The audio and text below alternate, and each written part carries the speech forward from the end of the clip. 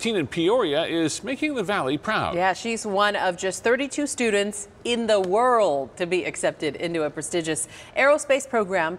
Lustelia Caballero introduces us to the teen uplifting Arizona. Grace Godinez, a 17-year-old student, saying she's been working for this ever since she could remember. And she says being able to attend the Yale summer program in astrophysics is a dream come true.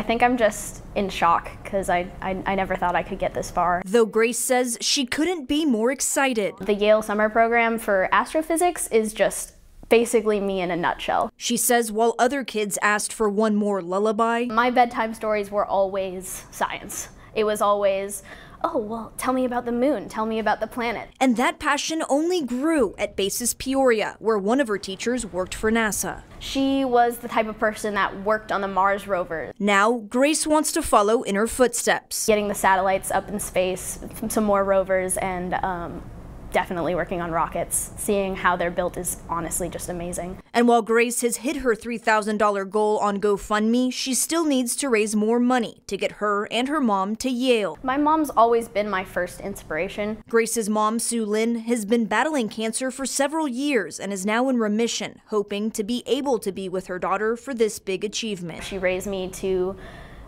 basically know that I can do whatever I put my mind to. And Grace wants every little Hispanic girl like her to know the sky's the limit. I really want to be an influence. Lustelia Caballero, ABC 15, Arizona.